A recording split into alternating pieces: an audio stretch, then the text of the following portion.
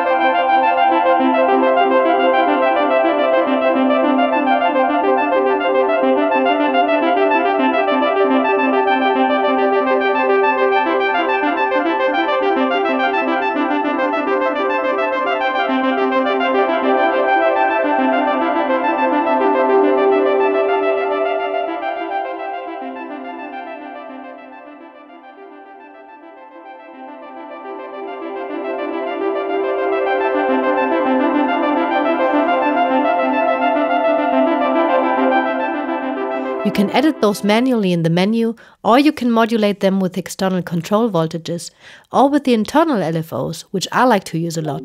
Let me show you some examples.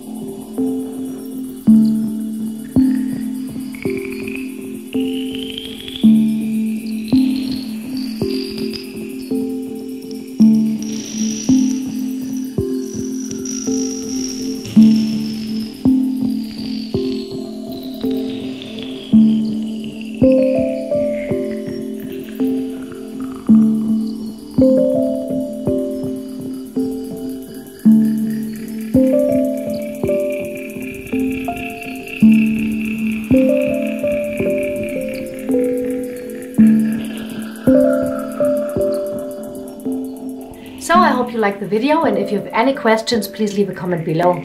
See you soon. Bye!